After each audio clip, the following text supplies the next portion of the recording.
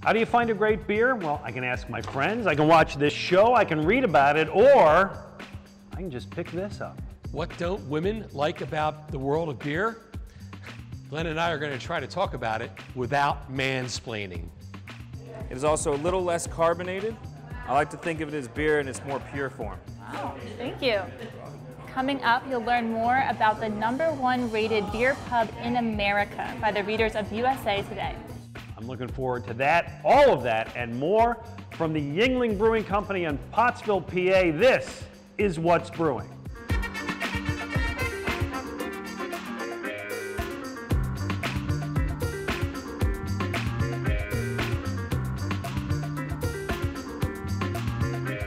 What's Brewing?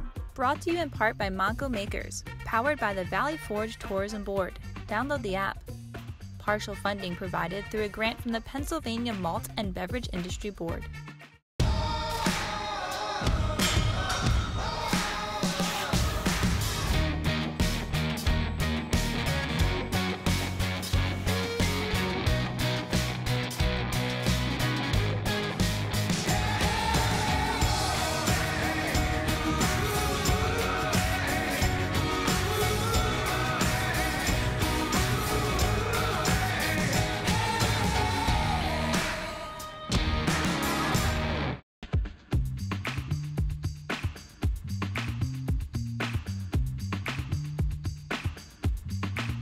Hi, and welcome to What's Brewing. He's noted beer authority Joe Sixpack. I'm noted beer drinker Glenn Macnow.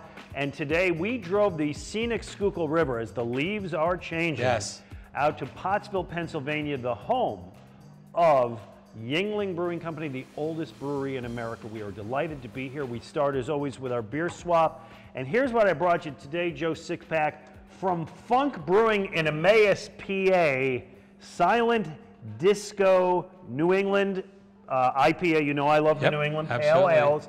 This is a 6.8% ABV. Here's what I learned, by the way. I thought Funk Brewing was so named just because it was funky and it was fun. Yeah. The guy who runs it is named Funk, Kyle Funk. Who knew? Well, Funk has been around for a little while. They're sort of, one of the new breweries, but they have a little bit of cred behind them, making a lot of interesting beers. I know people line up for their beers sometimes. It's a good little beer. Boy, it's got a really good, as you would say, it's got a really good nose to it. It's wow. pretty powerful stuff. It smells great. Like it very much. Of course, it's cloudy like any typical New England style IPA. It's a very strong New England IPA. I like this one. High grades for me for the Funk Silent Disco. Silent Disco. Yeah, it's good. I don't know what that means, but I like it. Well, it means that you don't have to listen to it, I think. Well, and disco, that's good. What'd you bring me? All right, this is from Appalachian Brewing. This is their Scottish style ale. This is a style of beer, Glenn, you just don't see very much from the brewers anymore. What is a Scottish ale? Define that for me. It's hard to define because there's Scottish ale. I'm sorry, don't stop from pouring though, as you define. So as you'll see, this is sort of an amber looking beer. Scotch ale is a little bit stronger and darker. This is, I believe they call this an 80 shilling ale, which, it has to do with the amount of alcohol and the way the beer was made. But it's a sort of, think just malt when you drink this beer. I like it is malty. That's exactly the word I would use. I've never had their beer, but I think they make craft sodas, and I think I've had their root beer. Really? Yeah. Well, you know what? There is sort of like a root beerish-y kind of thing to this beer. Out of Harrisburg? Where are they? Well, they have several locations in and around Philadelphia as well, but basically I think their home is near Harrisburg and the Lancaster area. Hey, you know what I just realized? You, Joe Sixpack, drove us out here today, so I get to drink as much as I want. I don't have to worry about driving home. Hold it. Stay sober, my friend. Yeah, we drove out here to the middle of Schuylkill County, and of course I used my Google map to get us here. Yeah. Phones are indispensable when it comes to driving and for drinking beer these days, because there's plenty of great beer apps out there that help you find the best beer. Brand new one from the Brewers of Pennsylvania, which is Pennsylvania's Brewers Guild. They've produced the Digital Ale Trail app, and it's it's an app that allows you to find the next closest brewery to you and tells you a little bit about the beers. It's really super. I've been using it a little bit, can check into breweries. It's pretty cool. Great idea. Let me give you a few I like. Of course, one that we use similar to that is the Montco Makers app, info on all of the 20+ breweries in Montgomery County. Now, one that I have always enjoyed just for the fun of it is this. Let me find it on my phone. It is called iBeer Free, and it is just simply this. It's not even an app, it's just a goof. Ooh, it fills up. Hold on, I gotta turn on the sound. There we go. Wait for the finish. There we go. High-class stuff. Virtual beer. All right. So that aside, one I use that we've talked before when we used to do the podcast is called Pairwise. I really like this because what this does is it helps you pair beer and food. So you either type in a food that you want to eat or a beer, just a style or a specific. Let's try it. Let's give me a food you want to try. All right, I'm going to try to stay healthy today. Let's go for a veggie burger. All right, so I'm typing in veggie burger. There we go. I got it. Now it says with a veggie burger, it would recommend one of 3 styles. Okay. Would you like an American Pale Ale, an IPA, or a Farmhouse Saison? Let's go with the Saison. All right, you're a Saison guy. There you go. If you want to keep it local, it's got the local thing, so it knows we're in Pottsville. I put my locator on. You want to try a French-Belgian style Saison. It recommends that you try...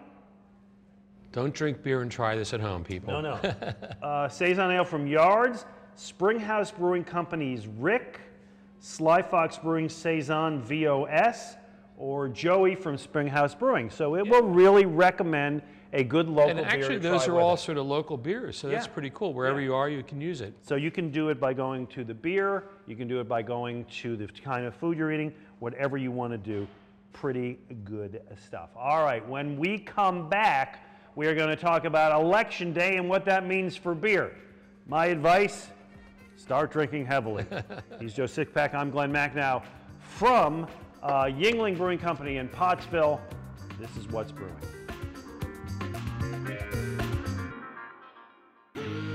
Why walk when you can fly?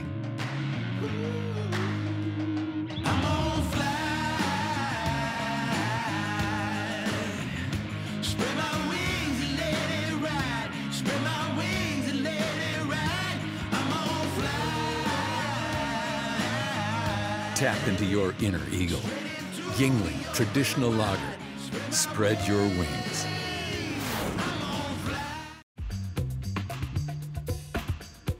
We are here in Lititz, Pennsylvania, and you are about to find out what makes this place so special. So we are at the #1 beer pub in America. Can you tell us how it became that way? We were nominated by USA Today along with 19 other craft beer bars in the country. And then voting was open for about a month or 2. You could monitor like who was winning and who was in the lead, and it was going back and forth between us and this great pub in New Orleans called the Avenue Pub. And then the last week, they don't let you see the results, so everyone's in the dark. I got an email from our general manager stating that, you know, we had won. Okay. I mean, we're lucky, like we're fortunate being in Lititz. There's a lot of, it's an amazingly supportive community, a lot of great beer drinkers. And it's continually voted coolest, was it coolest small town in America? Coolest small town in America from various publications. At one point we were #1, then we were #4, but we're always in the conversation for top 10. So Yeah, it's a cute town. Yeah. It's fun to walk around. yeah, a bunch of little shops, all independently owned. So what would you say is the #1 draw to Bull's Head? Lititz, the town, brings a bunch of people in, a lot of tourists. There's a lot of things around us. You know, honestly, I think it comes down to our ambiance and being a little different and being a little left of center. Our staff and the beer. And you want to talk a little bit about the decor here? So you were saying it's all imported. Is it from England and such? Yeah, so our former owner's from Liverpool, and he's the one that started Bull's Head, and he also has another company that sells English decor to different pubs. And so all the decor in here, with the exception of the curtains in the lounge, is all imported from England. Bull's Head Pub's connected to the General Sutter Inn. The original part of the General Sutter Inn dates back to 1764. It was always an inn. So how do you keep to the true English style of the pub? You know, it's kind of difficult, you know, being in the U.S. and trying to implement, European ways. Most people at this point in the game like have been coming here long enough or have been here a few times that they know how we operate. And how do you select the beer that you have? What's your process? Well, it's sort of listening to customers, seeing, you know, like seeing what's selling, hearing what people want. But we also have designated lines. So we always have a stout on, we always have a wheat beer, a lager, an IPA, a double IPA, true Belgian beer, and some English beers as well. Primarily because, you know, everyone wants different things. You know, if you're Johnny Anybody and you don't really care about craft beer, but your friends are coming here and you want a beer, you know, we can point you in the right direction. It can be fun, and we've opened a lot of windows and a lot of minds to what people are drinking now. So that's kind of half the fun of the job is, I don't want to say converting the masses, but educating them a little bit. Yeah, helping them try something new. Yeah, absolutely. What do you think of the whole craft beer movement and what's happening in the industry? You're going to get a lot of varied responses on that. I think my personal opinion is it's gone from like, it's separated from like beer nerds and beer fans. And like beer fans are the kind of people that they love beer. They love the art of brewing it. They love talking about it. They love trying new beers like from around the world, around their area. And then you have these beer nerds that are coming in, and obviously they help my business as well. I still sell beers catered to them, but a lot of people are going after white whales. You have a bunch of really great breweries, especially in Pennsylvania. They're staying true to what they're doing. They're brewing a variety, and some of the things are getting overlooked. And I can hand somebody, for instance, I can hand somebody a Yards Brawler out of Philadelphia and be like, "This is a great mild. Like, you should try this." Be like, "No, that's garbage." And it's just like being open-minded towards it, and I just think we've sort of lost that edge a little bit. There's plenty of good beers out there. You just have to look for them. Do you think that's part of what made your pub so successful, is this variety that you try to keep? Yeah, because, you know, first of all, I mean, we do a very good job of educating our staff. We never want people to feel uncomfortable. I mean, we sell Miller Lite by the bottle. We sell Budweiser, Stella, all that. And if you order a Miller Lite, no one's gonna like scoff at you. It's fine. Miller Lite's my #1 selling bottle, but you can drink Miller Lite at any other bar and you're choosing to drink it here. Like, to me, that says a lot.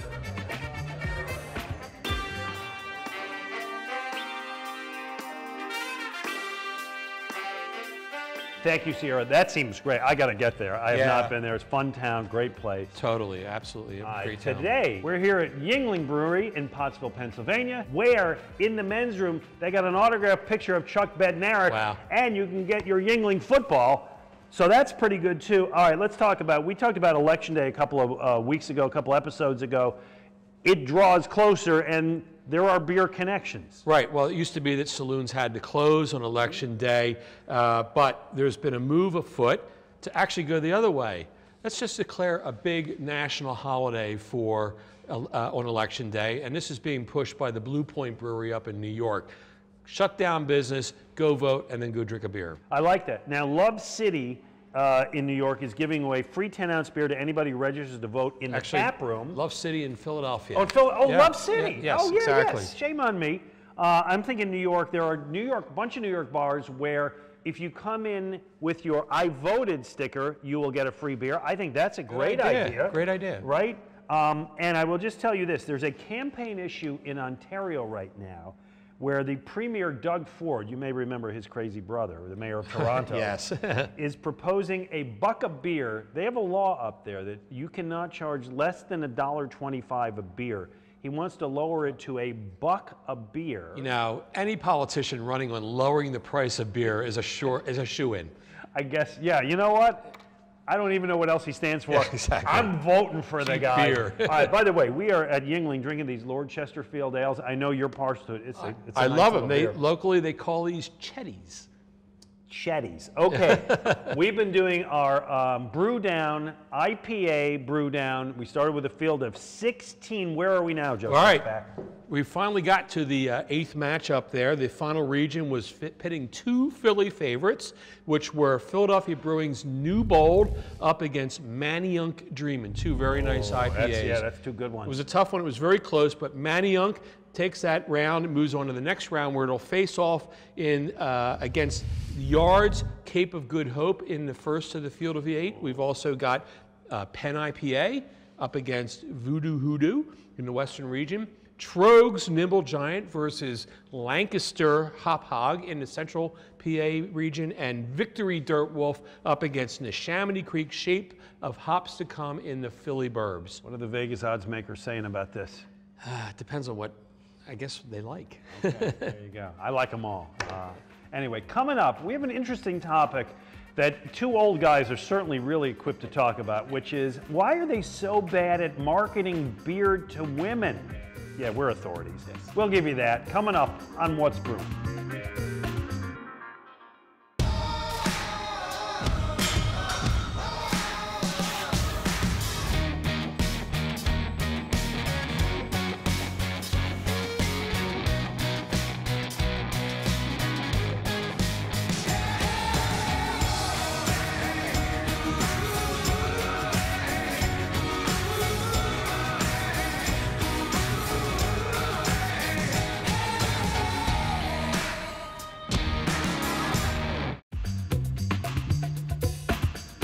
We're back at Yuengling Brewery here in Pottsville. Joe Sixpack, Glenn Mack now. Now, one of the issues with beer, guys love it.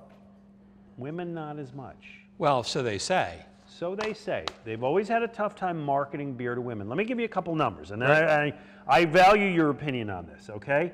2016 Gallup poll said that beer is the preferred alcoholic beverage of 54% of men. Okay. 100% in this particular room. Yes. That might skew it. For sure. Only 23% of women rank it higher than wine or liquor. At the same time, studies show that women make more than 80% of the shopping decisions in the household. Yeah, I guess who gets to go to the grocery store? Right. So you got to try to sell it to women. They've never done it well. Well, it has been an issue for so many years. I mean, you know, who doesn't remember those great, you know, old pinups of Miss Rheingold and so on? Oh, I'm going to show you some of those. Much more recently, been even more sexist than that. I mean, really, beer has been a sexist kind of product to sell. You sell it to men with, you know, a little TNA.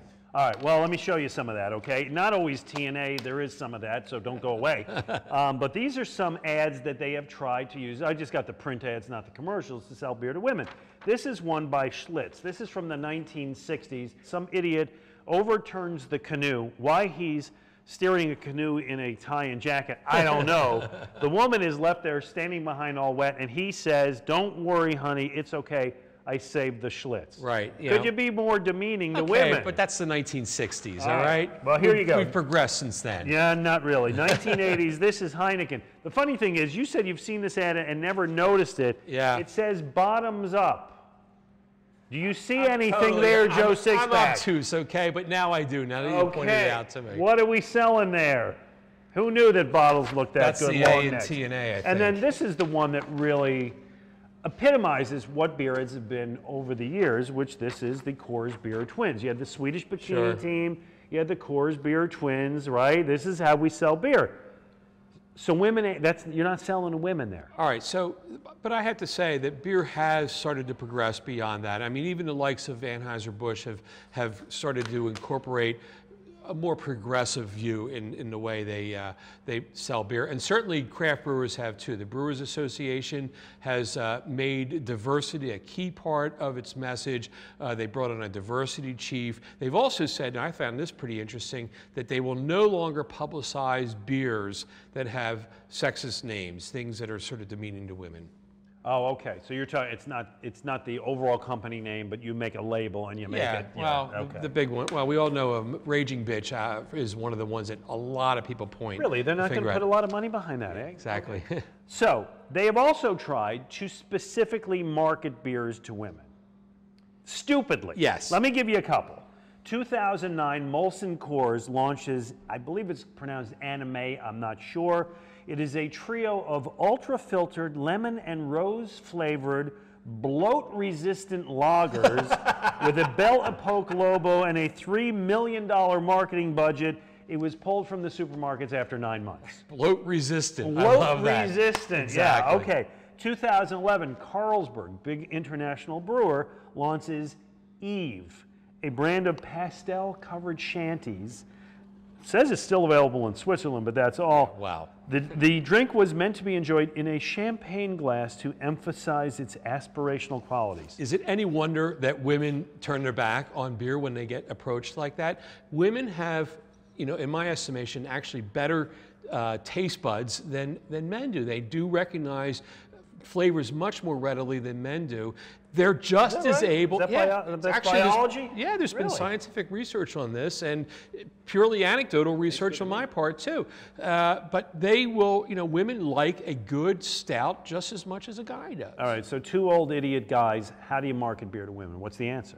I think, first of all, don't demean them, don't patronize women. I mean, when a woman comes into a bar and she orders something like a nice, strong 12% barley wine, don't say, you know, Missy, are you sure you can drink that beer? That might be a little out of your league, young lady. Oh, that's not going to work? No, it won't work. Oh, and geez. also, guys who happen to hang out at bars, don't try to mansplain beer. Do not tell them, you know, do not try to explain to a woman, or anybody really for that matter, what the hops are or what how the beer was brewed. Women often know this already. I believe what you're saying is treat them equally. Imagine that, really. Interesting That's concept. the way we should be. Well, with I will beer. give you this to close. There was a Nielsen survey done in the last couple years that found women from age 21 to 34 account for just about 15% of the craft beer market, which may not sound like a lot, but it actually is over-indexing, meaning it's a larger percentage than their percentage of the overall population. So younger women, again, 21 to 34, are drinking craft beers, presumably enjoying craft beers, and you don't have to sell it to them in a pink bottle. Right. Well, thankfully, you know, two guys talking about this. We actually are going to talk to somebody a little bit later in this show about this issue. Coming up, we're going to talk to Jen Yuengling, who is a woman who is taking this company into the future. He's Joe Sixpack. I'm Glenn Mack now. We're at Yuengling. This is What's Brewing. Why walk when you can fly?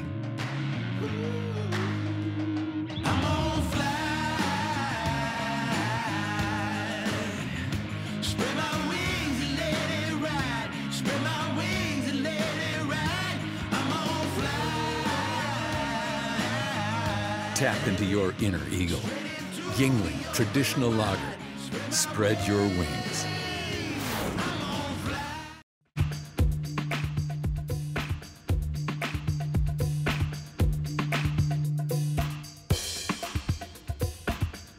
Welcome back to What's Brewing. As you can clearly tell, we are at the Yuengling Brewing Company in Pottsville, Pennsylvania, America's oldest brewery.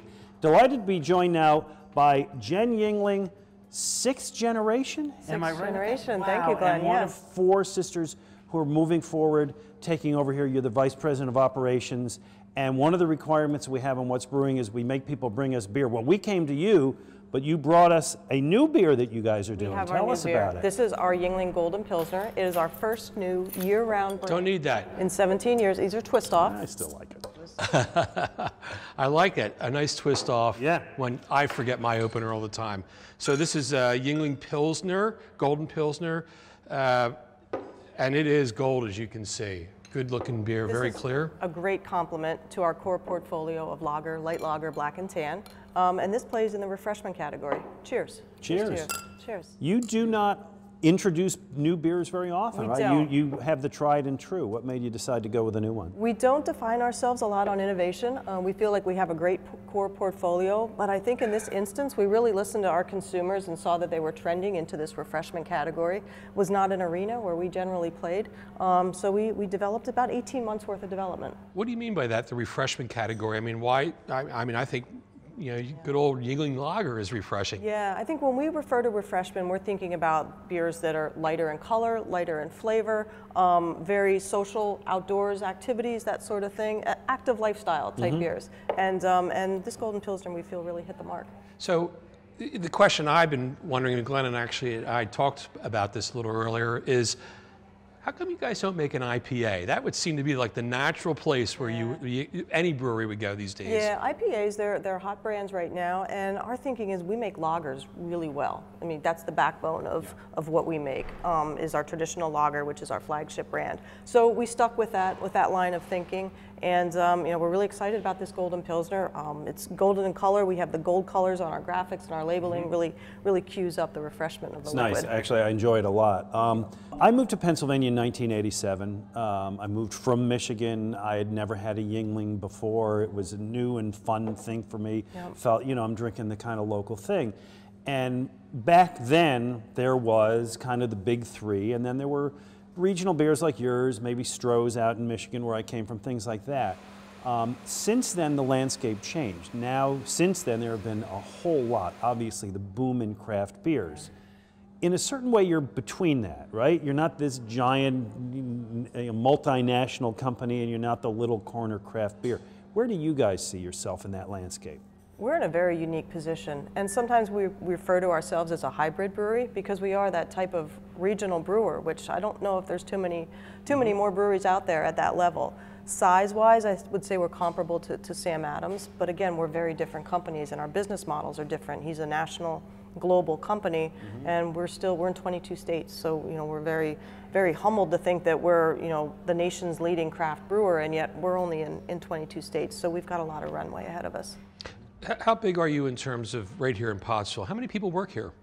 Employ in Pottsville, grand total, like throughout our footprint, we have about 350 employees. In Pottsville, we're a little over 100. So it's a pretty good sized employer for this neck of the woods. Yeah, we have our historic brewery where we are right now, and then we have our what we refer to as our new brewery across the road.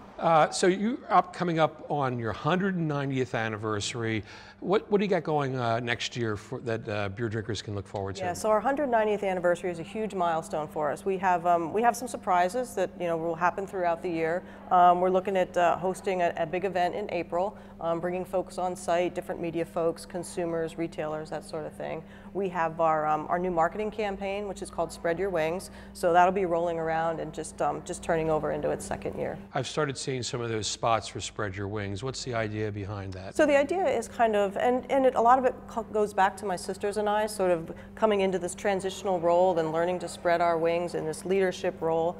And also looking at consumers too, like don't be afraid to take a step and spread your wings and do something that you didn't think was possible. And I know you're involved in, and I may get the name wrong, Red, White, and Blue Old Glory, right? A big local event. Tell us about that. Yeah, so Team Red, White, and Blue, we partnered with them this year, and it has to do with our Lagers for Heroes campaign, where we support military veterans, current active duty military members, and also their family members. So Team Red, White, and Blue hosts this annual Old Glory relay, where they carry Old Glory. They start in Boston, Massachusetts in September, on September 11th, and they travel across the country to San Diego and conclude there on Veterans Day in November. So I was very humbled and fortunate to be a part of that race when it went from Allentown to Philadelphia last month, and it was just You ran in it? I ran for a couple miles, and it was very very emotional because you had the veterans there and supporters. That it was just a rewarding experience. And get to cool down with a cold. A cold Yuengling after my run. Exactly. Good move. Well, Jen, thank you so much. Thanks for hosting us today. We've really enjoyed us. Thanks for being here. For this beer, this new Golden Pilsner. Thank you. Really good stuff. And thanks to everybody for watching. We will see you next week. We're going to be right back here at Yuengling. We like the beer so much, we've got to come back next week. We'll see you then on What's Brewing. What's Brewing? Brought to you in part by Manco Makers, powered by the Valley Forge Tourism Board. Download the app. Partial funding provided through a grant from the Pennsylvania Malt and Beverage Industry Board.